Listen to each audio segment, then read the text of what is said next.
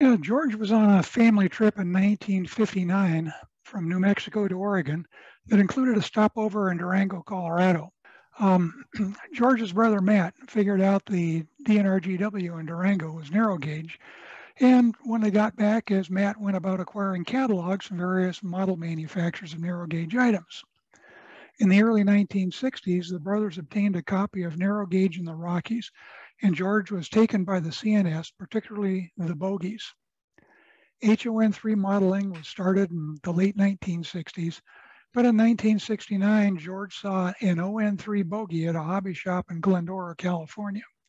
And at the same time, Coronado scale models had put out a kit for a DSP&P boxcar in ON3.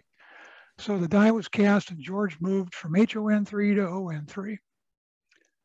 Under the name South Park Line, George produced a number of DSP&P and CNS kits in quarter-inch scale, including the Alpine Tunnel engine house.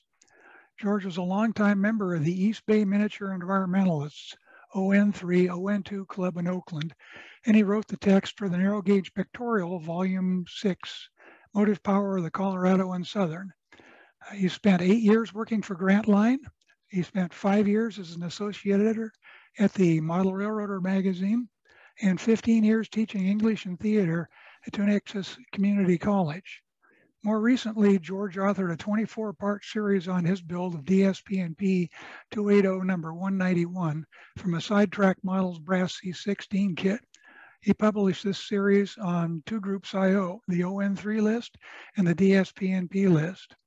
And at this point, George has got about 15 years into his most recent DSP&P CNS layout in quarter-inch scale, featuring the Alpine Tunnel. So that's George's subject tonight, and this is going to be a great clinic. Thank you, Dave.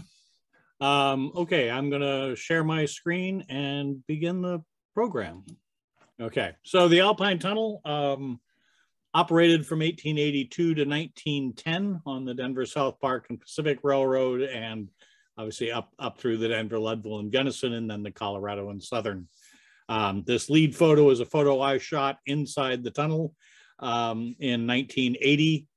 At that time, you could still get inside the tunnel, and I actually entered it twice, once very briefly, and the other time going as far as one could from the West Portal. The tunnel was begun in 1880, and it was dug from both the east and west portals. And the tunneling breached in July 26th of 81, and the first train went through in roughly a year later, July 19th, 1882. It was the first tunnel under the Continental Divide, and at the time it was the highest. The West Portal is at 11,521 feet, and there's an apex inside the tunnel at 11,523, and the East Portal is 11,496. It's 1,171.7 feet long. It had, of course, like all of the narrow gauge railroads, it was periodically closed weeks at a time, month at a time, due to snow in the early years. And then in 1888, there was a rock fall and the management decided to close it. And then when the DL&G went into receivership, the decision was made to reopen it in 1894, and it operated then until 1910. So just a quick look, this map is actually from the narrow gauge pictorial, narrow gauge in the Rockies. Just a reminder that sort of how we got to the Alpine Tunnel. The Rio Grande, of course, had built south. It was headed for Mexico City, and then the Leadville fields in particular had developed, so it hung a right to head up the Arkansas River Valley. South Park had headed west to start with. Its goal had always been the gold fields, and then obviously, like its name, the idea that it could make a transcontinental connection. So it went west out through the Platte Canyon, and then the South Park itself, and down to Schwanders, where it met up the Arkansas River Valley and up to Buena Vista. The two railroads met there in 1880. At that point, Jay Gould had taken monetary control, at least shares control over both railroads, and created the Joint Operating Group Agreement. The Rio Grande would build north from Buena Vista to Leadville, and the DSP&P would head west to Gunnison, and they would share trackage rights over the two lines. Leadville obviously had all of the mining.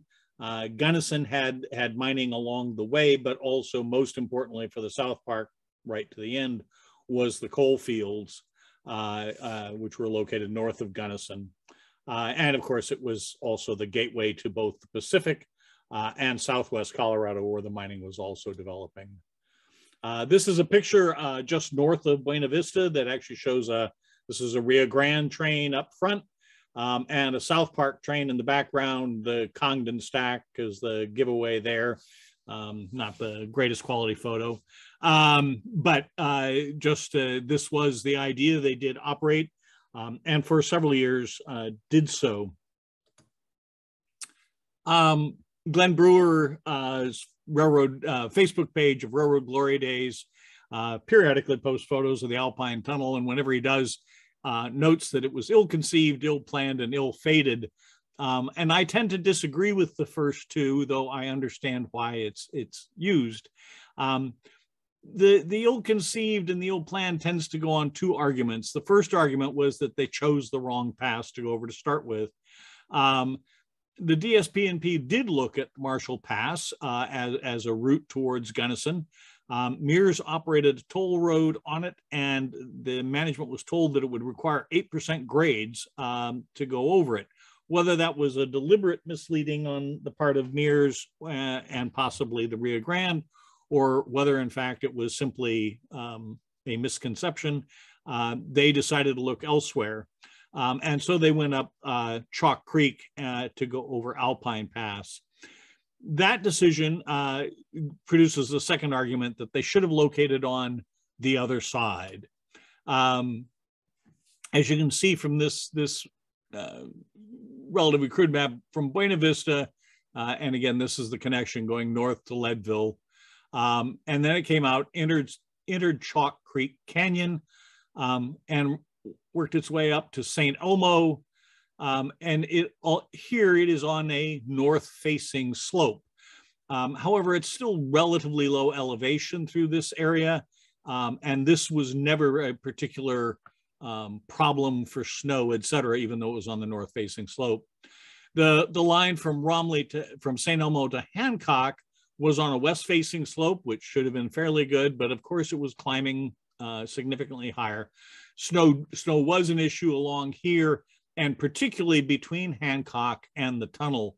In 1890, rather famously, the snowplow trials between the Joel plow and the rotary were conducted along that stretch of track, with the rotary being the ultimate victor.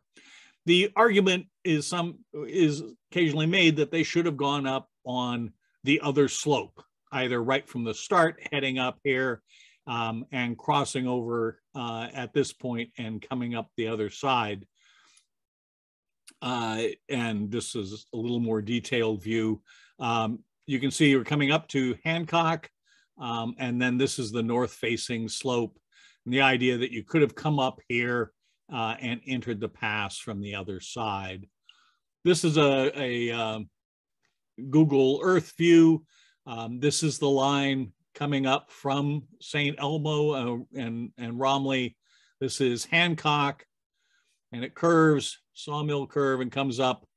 And again, this is that north sloping face up to, and here is the east portal. You'll note that the tunnel itself it runs almost north-south, although we refer to the east portal and west portal.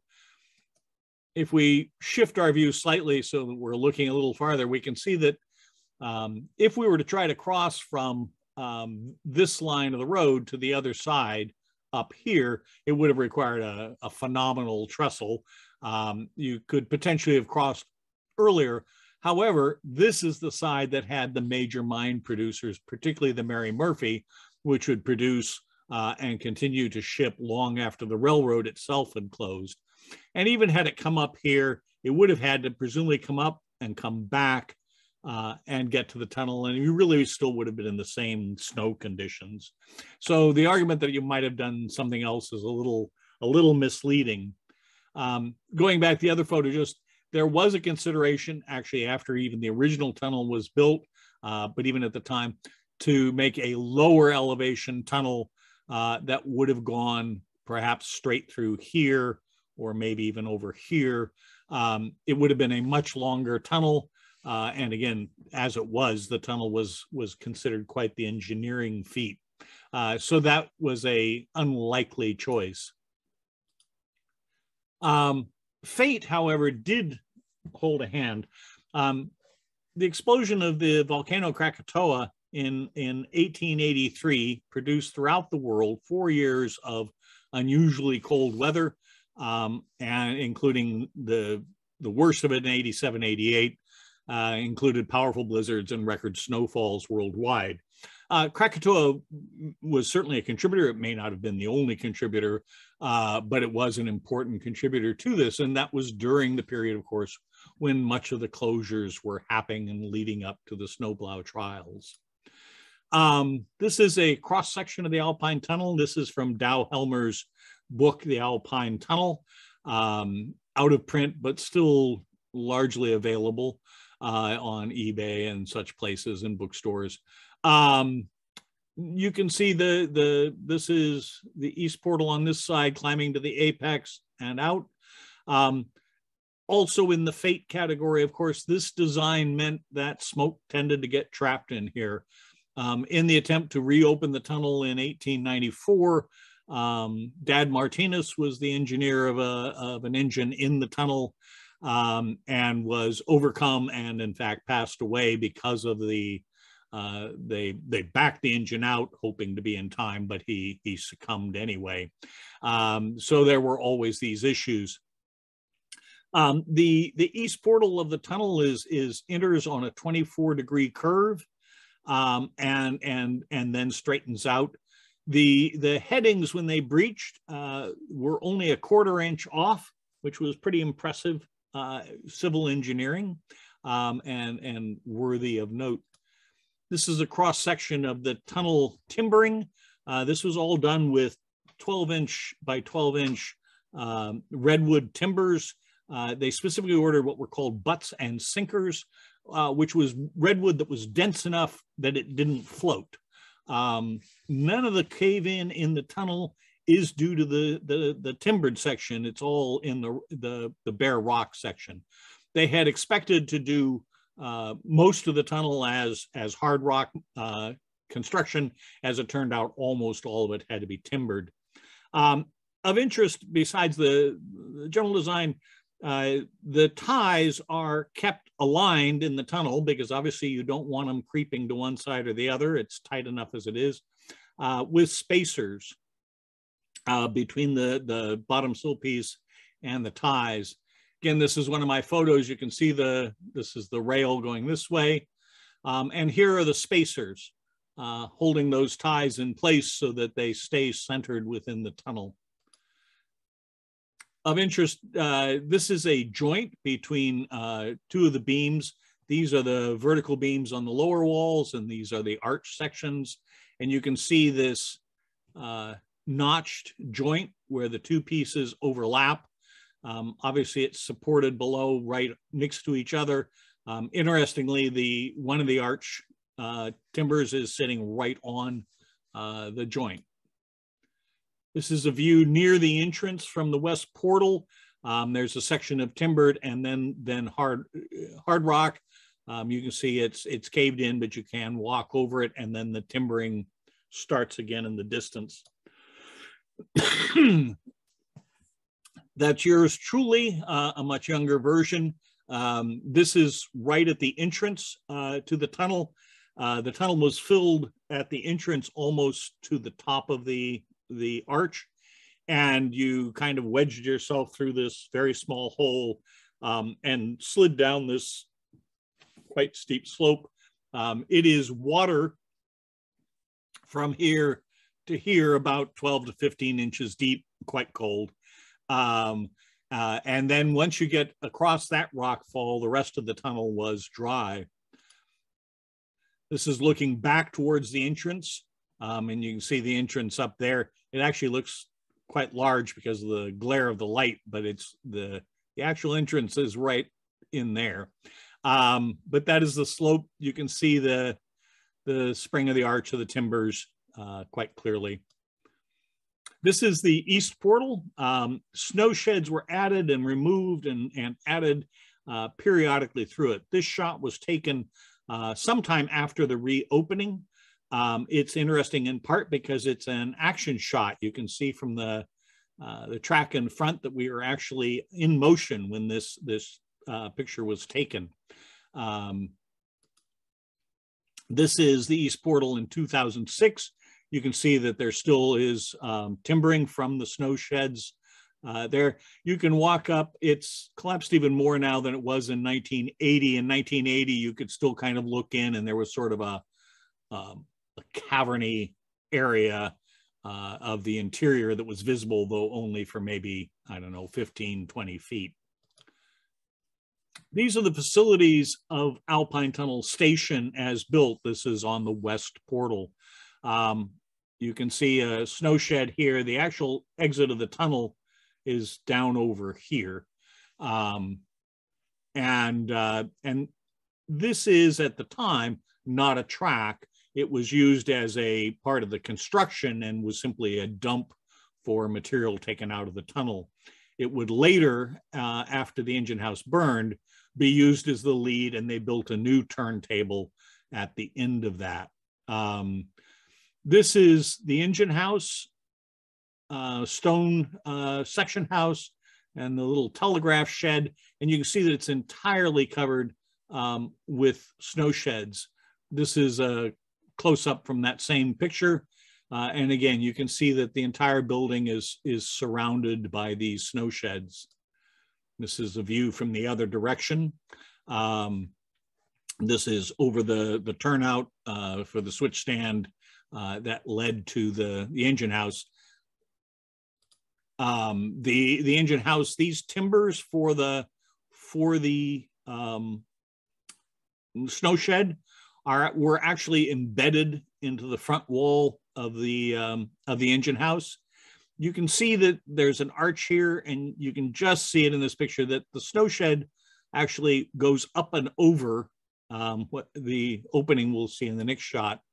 Well, not quite. We'll get to that. So the question of why did they build these things? And the fact is they built identical facilities or nearly identical facilities at all of their major passes. Alpine, Boreas, which was the first pass going over from Como to Breckenridge, and then over Fremont Pass into Leadville itself. All of these had similar engine houses. The Fremont one was wooden. Both Alpine and Boreas were stone. The engine houses contained coal, water, and a turntable. They were probably intended as helper stations. It was a pattern used by the Pennsylvania Railroad and others in the East. Engines dropped down to assist trains up. And then the idea was, of course, stationed at the top, they could drop down to either side as needed. However, that purpose probably disappeared around the winter of 1883-84 when the South Park converted to automatic air brakes. And it did that over that winter, the entire railroad. And once it did, operations began using helpers up and down because the extra engines were useful for providing extra air for the braking as well as the extra power for going uphill. In any case, the need for loco servicing at the tops of the hill of the grades, water and coal, and for section houses for maintaining the track in those areas remained. This is a view of the engine house at the reopening or close to in 1894. You'll note some changes. They've removed almost all of the skylights. An interesting choice since, in fact, you kind of need light in there, but they did. And you can see that there's this hole up here. And that's the one that the snow shed went up and over. These little black dots are the beams that originally supported the snow sheds, and they've just been sawn off. This little dot here looks to me, always looked to me, like it fit right in there. And it looks to me like there are some hands, clock hands there. My theory is that they were in fact repairing it and would reinstall it. I never convinced Dave Grant of that. He was pretty sure this was just a defect in the negative, and that may be the case. But when I did the kit for the engine house, I opted for the clock. In 1906, all of the engine houses burned, which was probably an interesting case for the insurance companies. You can see that in immediate aftermath of the fire, the end walls were still standing. The railroad presumably knocked them down. At this point, the stone section house had already fallen into disuse. You can see that the roof is caved in, but that had happened before the engine house was burned. And there is tales that inside, not tales, memoirs, etc., from people who worked there, that they had built inside the engine house a bunk area, presumably enclosed, that served as the section house after this one had fallen into disuse. And you can see, obviously, there's a work train here working on the engine house. After when they did the reopening in 1894, and after the fire, they built this new wooden section house next to the telegraph house. They installed the turntable up off that trackage I showed you before, as well as another water tank farther up, closer to that turnoff for the turnout.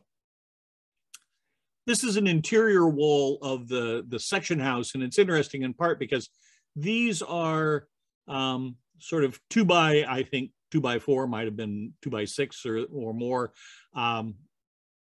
beams or pieces of wood that are embedded into the stone walls, and they had sheathing, vertical sheathing that was nailed to those, that provided a little more airtight and a little more comfortable room for within the section house. You can see the coal dock here in the distance. This is the most complete wall left of the engine house. This is right on the other side of this wall is where the water tank was. You can see the telegraph office and the collapsed section house here. When I was there, this section house, the front wall was still fairly intact in 1980. By the time Ray Rossman with the Forest Service really started to preserve things in there, it had pretty much completely fallen apart. The tank was already missing here. The stone walls that supported it were there. Ray was pretty sure he knew where it was. Somebody had come and picked it up and hauled it off for use as a hot tub somewhere. Again, operations continued until 1910, and this shop would have been close to that end. You can see that this is a train full of coal, and that was the primary eastbound loads. There was some agricultural product, probably some manufacturing product out of Gunnison that went east, but relatively little. Mostly it was all coal. And therefore empty guns headed back, but also supplies being shipped to Gunnison as well as the mines. Once through the tunnel and heading eastbound down through Chalk Creek, there were lots of mines, particularly the Mary Murphy, that also shipped out significant quantities of ore and that. And again, you can see that this is multiple engine. I'm pretty sure there's a fourth engine back on this particular train. As Dave said, I've been modeling this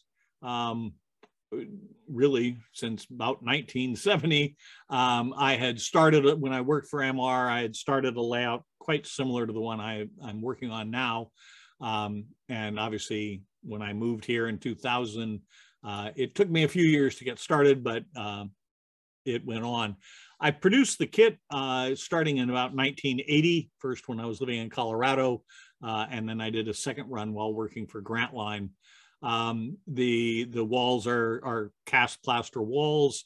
Bill Gould did the original patterns for windows and that for me. I have carted this particular engine house around with me since 1980. It has traveled all over the country. And I model it, as you can see, with a single track here as originally built. In 1894, they had double tracked it out front. This is the other end, and obviously the stone section house. I didn't have the depth to get the L extension on the end here, but went with just the basic depth of it. And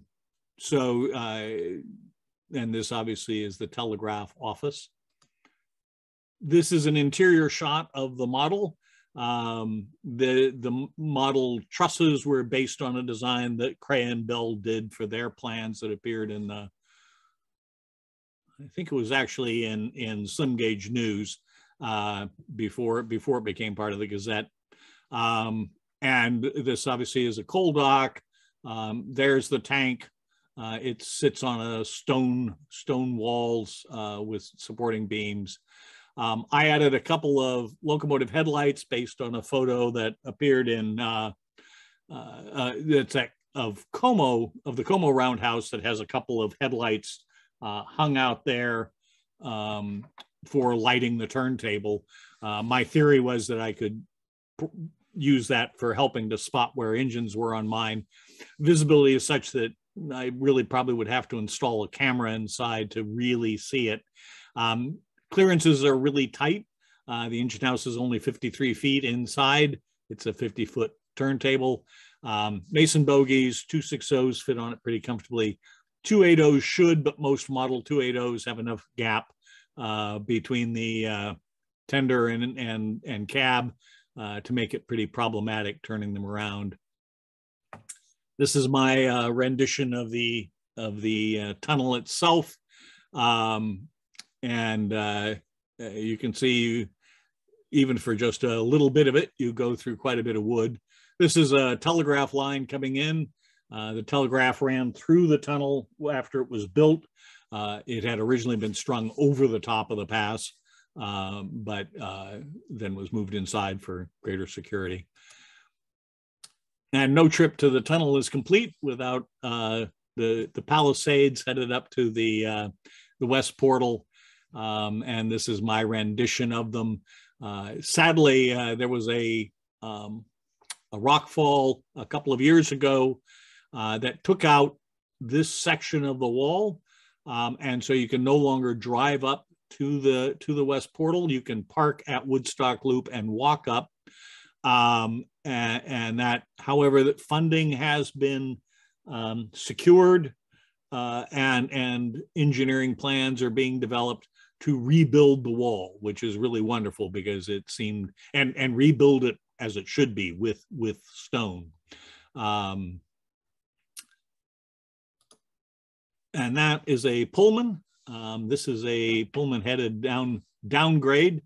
This would have been the overnight from Denver to Gunnison, and you can see the Pullman car there at the rear.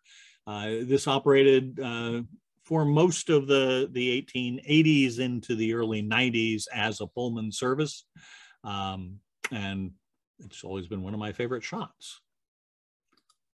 Okay, that is my presentation. Say, I have a question. How long did it take to get through the tunnel, and what speeds do they go at?